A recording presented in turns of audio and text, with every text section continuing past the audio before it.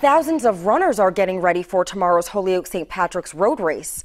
Runners picked up their numbered bibs and t-shirts tonight at the race headquarters on Maple Street.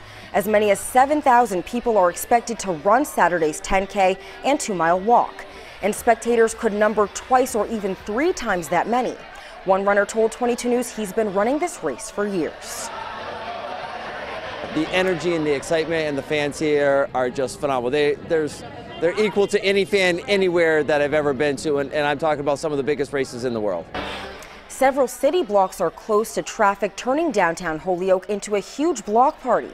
We have information on the race route, as well as free parking and shuttle services from Holyoke Community College.